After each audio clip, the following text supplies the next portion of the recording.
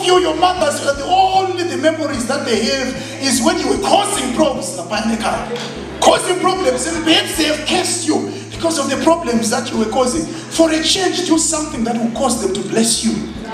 I'm telling you, you need. I can bless you and speak nice words. Praise God for that, but it's better if it's coming from your mom. I am talking of that old Magogo who is somewhere in the rural areas. That old Magogo is carrying your blessing. Some of us, we are not progressing in Joburg. We're not going anywhere because some old Magogo somewhere is speaking some negative words.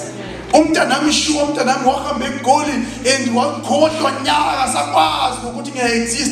she's crying every day, and because of those words, they will catch you. They will catch you in Joburg where others are prospering and buying cars when nothing is coming out of it, because some old Magogo somewhere is speaking words that are stopping you from progressing. Hey, Magogo must speak well of you. Are you hearing what I'm saying, saints? Thank God for your tithes, but to get some nice stuff for you, Magogo. It's Christmas time. Get your Magogo somewhere to say, God bless you, Mtanam. We were sure God bless you. Sometimes it means going to visit them. Sometimes it's buying them some nice things. And they will speak good words, positive words, constructive words. You need those words. You need them. Are we together, saints? So let's remember them. Let's remember them. In 5 minutes, let me give you, let's go back to our script. Let me just tell you about the sevenfold blessing of Abraham. Time is jealous, but we will speak the word of God. Sevenfold blessing of Abraham. We will go as far as we can. The number one is the blessing of ownership. Say with me, ownership. Now, the Bible says of Abraham, go to a land I will show you.